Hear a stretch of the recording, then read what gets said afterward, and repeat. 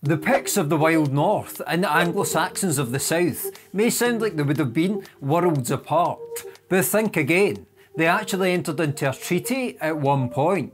In 446 AD, some leaders of the Celtic Britons made their final appeal to Rome for them to send Roman soldiers back to Britannia to help the Britons defend against raids from the Picts and the Scotti. This was known as the Groans of the Britons, but the Romans, who had left in 410 AD, refused to help.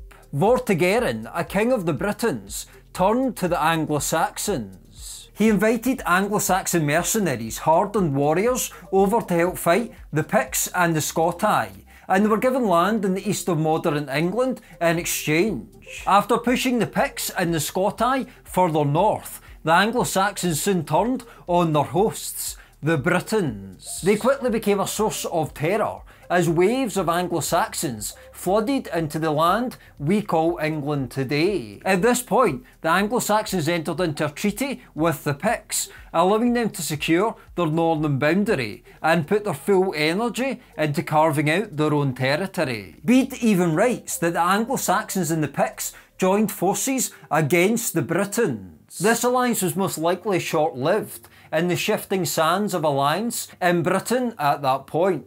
The Anglo-Saxons and the Britons would go on to fight on numerous occasions during the Anglo-Saxon settlement of Britain, including at the Battle of Mount Badon around 500 AD, a battle where King Arthur reportedly fought at. King Arthur, however, will be a subject of a future video. This video was merely to point out the surprising alliances down through history.